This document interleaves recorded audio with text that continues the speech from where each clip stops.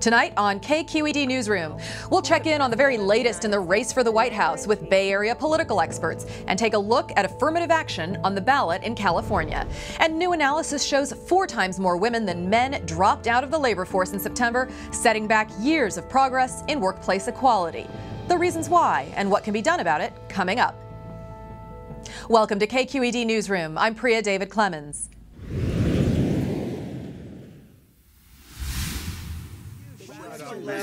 Following the debacle of the first presidential debate between President Trump and Vice President Biden, the Commission on Debates has decided their next debate should be held virtually. Trump has said he will not participate. Biden has said he would. The president continues to project an image of strength and recovery from his COVID-19 infection. On Wednesday, he claimed that an experimental drug he had been given was, quote, a cure for the coronavirus, and that he felt, quote, perfect. We begin tonight's discussion with a focus on California's junior senator, Kamala Harris, who stepped on to the biggest debate stage of her life this week. Joining me now by Skype from Mountain View is Lanhee Chen, a Hoover Institution fellow and former advisor to the presidential campaigns of Mitt Romney and Marco Rubio. And joining by Skype from Oakland is Aimee Allison, the founder and president of She the People, an organization which advocates for women in politics. Thank you both so much for joining. Aimee, let's start with you. You have been a supporter of Senator Harris for many years. What was the significance of seeing her on the stage? Senator Harris brought it to the stage. It was the first time that those of us women of color and those across the multiracial Democratic base actually got to hear the issues.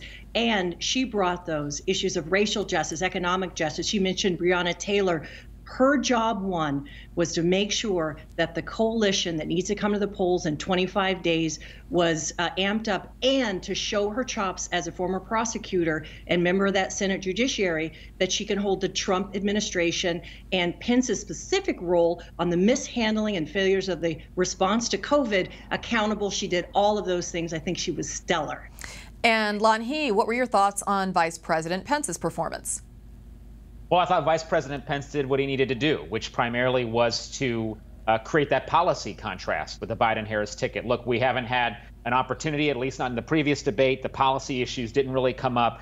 But you did hear Vice President Pence, for example, raising questions about how much people's taxes would increase if they voted for Joe Biden. Senator Harris's past embrace of the Green New Deal and how out of step that is for many Americans, and particularly in the industrial Midwest. So I think Vice President Pence did what he needed to do. He presented the contrast and did it in a credible way. Aimee, there's a lot of energy around ousting Donald Trump, but less enthusiasm for Joe Biden as a candidate. Do you see indications that Senator Harris is able to bring in younger voters that she's been targeting? Well, my work with She the People is organizing the most critical voters of the Democratic Party coalition. That's women of color. Look, I'm a black woman. Black women in states like Georgia, Texas, Florida, and Michigan, those are must-win states. We're going to put them over the top. And there's incredible enthusiasm, particularly with Harris on the ticket. So I think that that spans age and that spans race. So the short answer is there's enthusiasm to stop the madness that's been happening in this country, stop the bleeding, stop someone who embraces white supremacy, and get back to a sense of normalcy. We're going to see historic numbers of voters showing up the next month. And Lanhee, the president is trailing significantly in the national polls by 10 points or more. He's also trailing in some battleground states. You've been speaking with the campaign. What are the plans to change this trend? I know he's planning on holding a rally on the White House lawn tomorrow. Well, right. I think definitely one of the issues that the campaign is dealing with is the fact the president's been off the campaign trail now for over a week because of his COVID diagnosis, because of his time in the hospital. He hasn't been able to be out there. And I think those events for the campaign are clearly catalyzing events. There are opportunities for the campaign to drive narrative, for him to get earned media coverage in areas where the president needs to be successful. But I don't think there's any question that the president at this point, given where the public polling is, both nationally and in battleground states, needs some game changers. And it's going to be very difficult for him to do that in the context of a campaign where he cannot be out there campaigning and where the overwhelming burden of the news cycle is focused on COVID and COVID response. I think that's an issue on which the president and his team have been on the defensive. You know, he's said that he will not participate in this virtual debate, and there's talk about pushing the debates back a little bit. It's hard for me to see the president as willing to step away from such a large platform, from tens of millions of people watching to see what he has to say. Where do you expect the debates are going to end up, Lanhee? And then Aimee, I'll come to you. The president needs these debates more than Vice President Biden does. I think based on where the polling is, based on our assessment of the race right now, it's hard to see how not having debates would benefit the president. To my point earlier about a game changer, debates can provide that opportunity. They're one of the few events where you get to see the candidates side by side in that interactive format. And to not have that, I think, is a big challenge for the president. So it was a little puzzling that he wasn't interested in doing a debate of this kind. Perhaps he believes the in-person interaction works more to his favor. But nonetheless, in a campaign, the campaign that's down generally will want more debates and more opportunities to engage. So, Aimee, would it be beneficial to Joe Biden to continue debating, or do you think it would be better for the debates to end at this point? Well, let's look at the elephant in the room. It isn't just that they're on the ropes because of COVID-19. They were responsible for the botched response. They failed, and they failed. Americans are dying. I just had a good friend who lost her dad just 2 days ago, and I think it's affecting a lot of people in a way that is not being acknowledged. I mean, look, the last event that Trump held at the White House was a super spreader event.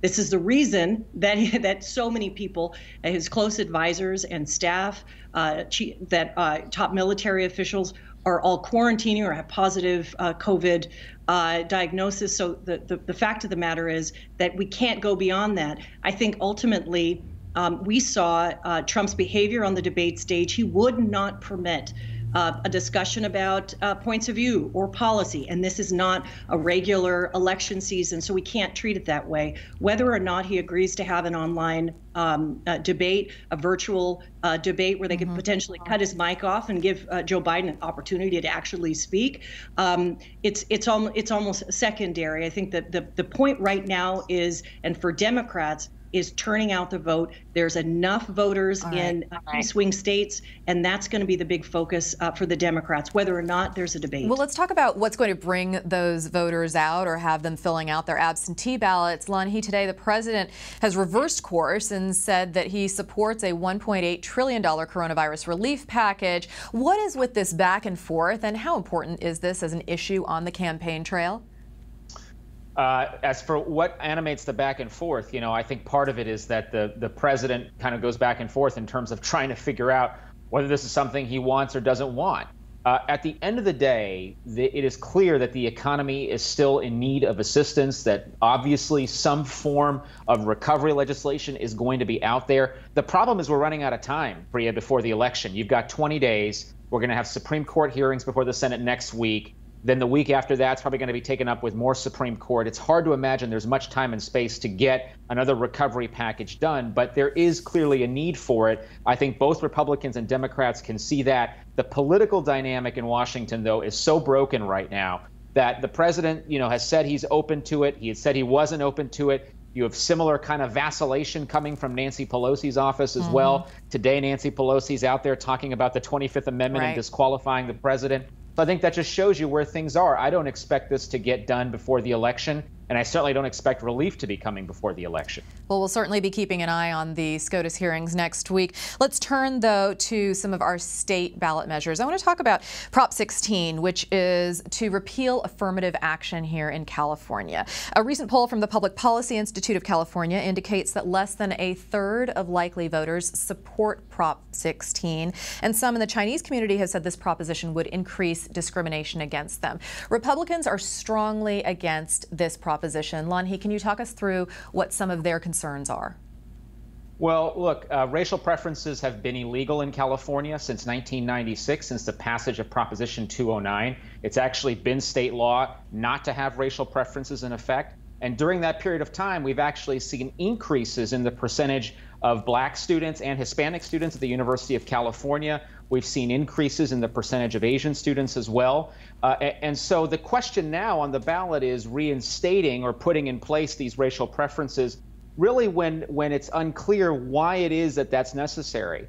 And rather than trying to create a situation, as the University of California and many public institutions in California have had for many years this idea of a holistic approach, trying to look at a candidate to figure out whether this candidate's qualified, not just by basis of their racial background, but more broadly, all of the issues that candidate brings with them. Do we want to go from that sort of a system where we look at people comprehensively to one premised fundamentally on race? And I think that's probably why Proposition 16 is not more popular, because people don't want to return to a time when we so strictly used race to divide us and look and see who would get into colleges or be hired. And Aimee, I know you are chomping at the bit to get in on this question. I'm curious about why you think it hasn't resonated with voters despite the outpouring of support for racial justice that we saw throughout this summer and into the fall on our streets as people protested. Well, look, the majority of people in California are demanding racial justice. There's a tremendous support for leveling the playing field when it comes to race, for admissions, and for opportunities for businesses, small businesses, to contract with public entities. And I reject wholeheartedly the idea that there's not a lot of support for Prop 16. I think what the challenge has been is awareness. I mean, we have in the state of California, as well as nationally, a focus on people's health, a focus on the fact that a third of Californians can't pay rent, that there's not a lot of relief coming from anywhere. I mean, I think those are all a lot of the issues that make it difficult for people to focus on what's happening statewide. But when we have found that when people understand that Prop 16 undoes a great wrong, that, you know, it puts California in with most of the states. Most states allow the consideration of race and the history of racism as part of their assessment, and that I'm joining groups like Chinese for Affirmative Action and the ACLU, and in fact, Senator Kamala Harris supports this. I mean, we're talking about something that would bring back a level of balance and offer Asian Americans, Latinas, and Black people opportunities that haven't been available since those rules were changed more than a decade ago. Aimee, let's turn to voter turnout. Are the Democrats focusing more on turning out likely Democratic voters or on getting the independents to come over and join them? No, this isn't a persuasion game at all. We have the number of voters. We need record turnout.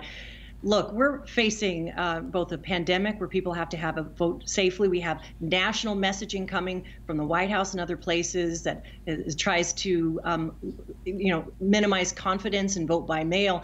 And we have a situation where women of color, in particular, who have typically been ignored by both parties, actually are the margin of victory in some of the key swing states. So it's all about turnout for the next 25 days. Lanhee, where do Republicans need to focus in terms of turnout?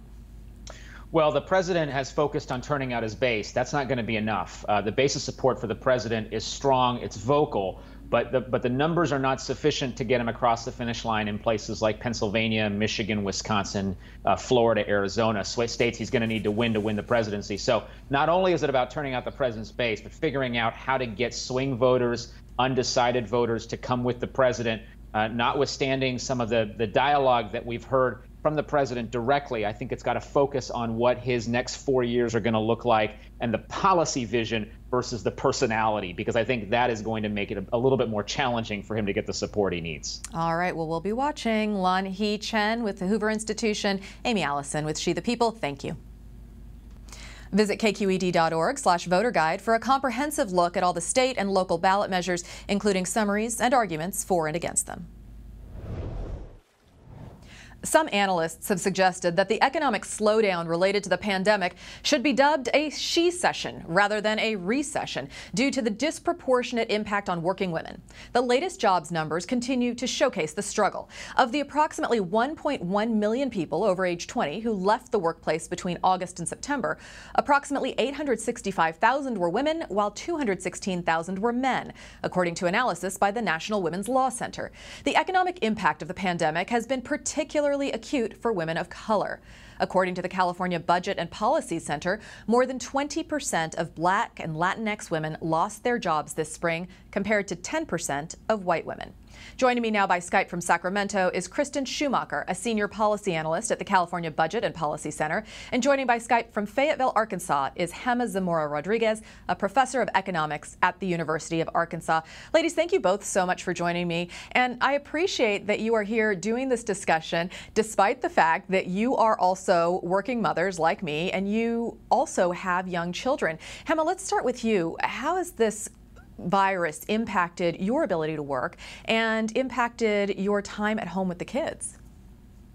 It's been really hard. I'm fortunate because I'm a professor and I have a flexible job and I can work from home, and my husband too, so we are doing what we can to take turns and be able to work while providing support for schooling for the kids, but it has meant that we work all the time. There is no break. Kristin, do you have a similar experience? Absolutely. Our child care provider closed temporarily in March, right when the pandemic hit.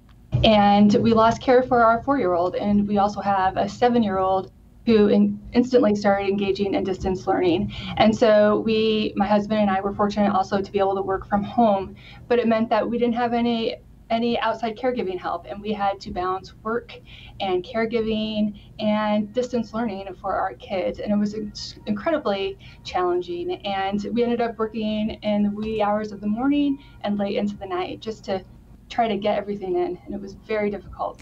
And it continues to be, and yet, you know, I think in many ways we consider ourselves lucky because we still have our jobs. There are many, many thousands of women who do not, and I'd like, Kristin, for you to dive into that particular issue first. Can you talk about which sectors of work are being most impacted by the virus and the correlation between those sectors and women's employment?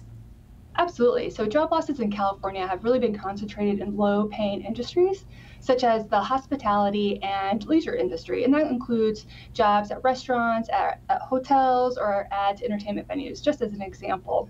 And this means that these workers were probably already receiving low wages and low pay, and that makes them less likely to be able to afford an economic setback, like losing their jobs or having the hours cut dramatically. And these job losses have hit women hard, particularly women of color here in California. And Gema, you've also just mentioned another piece that is a big part of the problem, that's child care. You've been studying this issue through some work you've been doing at the University of Southern California. Can you tell us how COVID is impacting working mothers?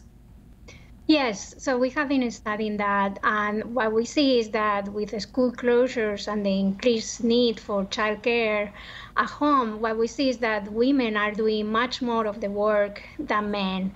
With data from back in April, May, we see that 1 out of 3 working women declared to be the only person in the household providing childcare, as compared with 1 out of 10 men. And in recent data that we are just collecting some preliminary results show that the situation now has not improved. If anything, is even a little bit worse now. And Gema, what are your concerns about this, about women making this hard financial decision that they may not be able to work because they need to be home taking care of kids or seniors in their family? Yes, so my concern is that in our work we see that these childcare arrangements have consequences for women in the labor force in terms of working hours. For instance, we see that more women than men are having to reduce their working hours, or they are leaving the labor force, like you say, altogether to combine these increased childcare needs to be able to do it. Kristin, you've been tracking women's well-being in California since 2016, and this week you just put out your updated Women's Well-Being Index.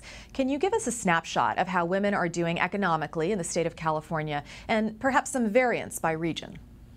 Sure. So our California Women's Wellbeing Index shows that women living in counties in the San Joaquin Valley, the northern Sacramento Valley, the North Coast, and parts of the Inland Empire are faring worse compared to women in other regions of the state. For example, in many counties in the San Joaquin Valley, more than 1 in 5 women were living in poverty. And I think just for a little bit of context study, living in poverty means that a single mom with 2 kids is trying to make ends meet on less than $20,000 a year. And I think many of us can agree that that's untenable, especially in a high-cost state like California.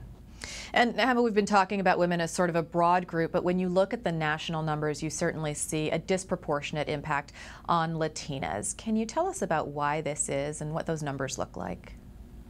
Yes, so for Latinas as well as for African American women, they have been impacted the hardest in terms of employment loss, probably because they work more in the service sector that has been more affected by this pandemic. And also what we see in recent data is that, interestingly, also Latino families and African Americans are having their kids to have their kids in online schooling or hybrid, so they also have increased childcare needs. So I wonder if this also makes it harder for them to recover because they have the kids at home.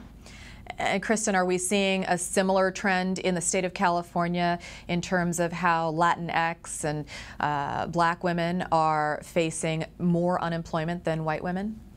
Absolutely. The California Women's Well-Being Index shows that even prior to the pandemic, a much larger share of Black, Latinx, and Native American women were more likely to be unemployed and to live in poverty. And this just means that many women, particularly women of color, were already struggling to make ends meet, and many likely, as a result of this health and economic crisis, are facing a financial cliff.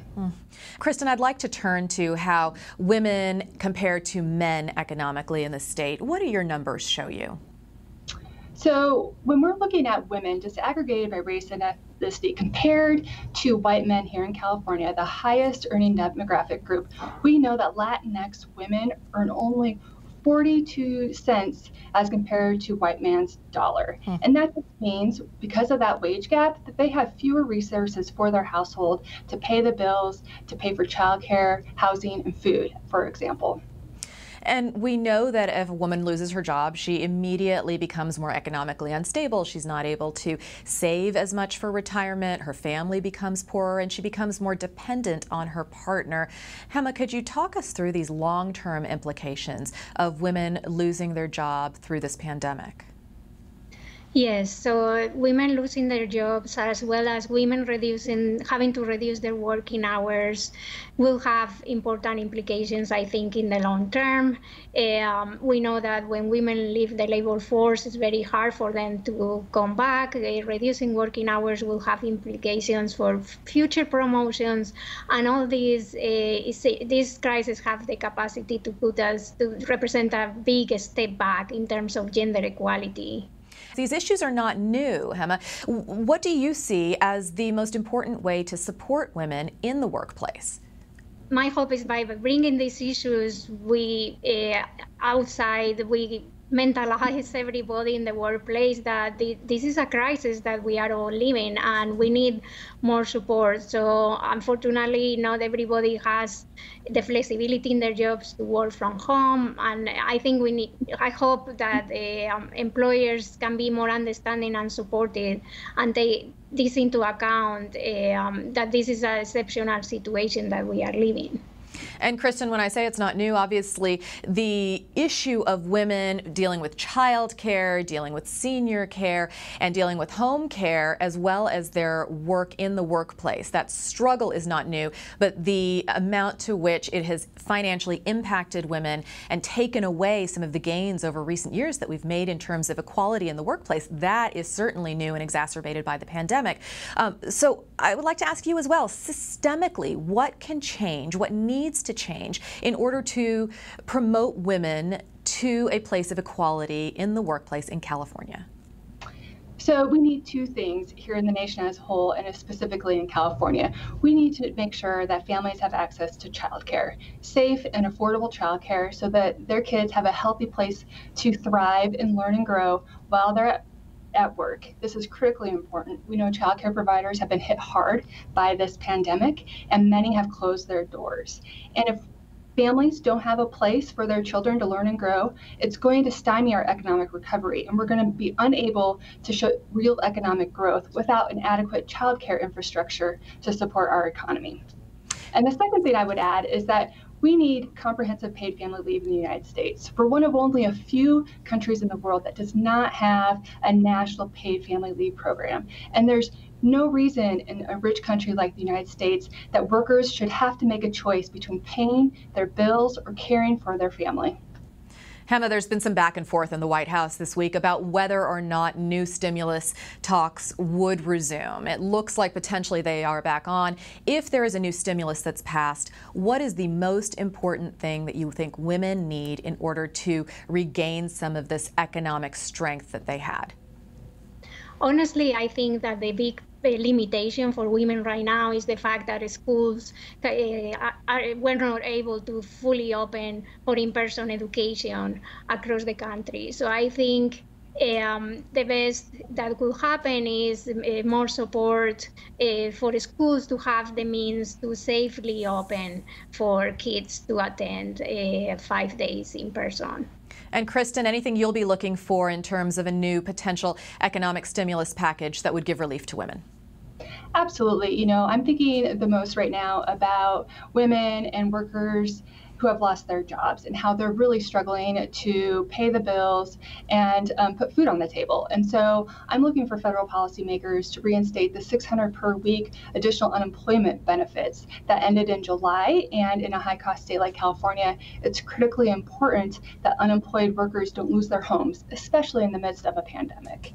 And I also would hope that federal policymakers would boost food assistance. We know that here in California, more than 1 in 5 households, Black and Latinx households with kids, don't have enough food for their families. And a boost of food assistance will help families feed their children and make it through this economic downturn. All right. Kristin Schumacher with the California Budget and Policy Center, Gema Zamarro Rodriguez with the University of Arkansas. Thank you both for your time and insight. Thank you. You can visit calbudgetcenter.org to explore an interactive tool that reveals differences in women's economic well-being across the state. And you can find more of our coverage at kqed.org/kqed-newsroom. I'm Priya David Clemens. You can reach me on Twitter, Facebook, and Instagram at Priya D. Clemens. Before we go, we want to bring you a moment of something beautiful in our shared world. This week, our videographer Jim took a drive to the Marin Headlands and captured some of the sights and sounds of the coast and the Pacific Ocean.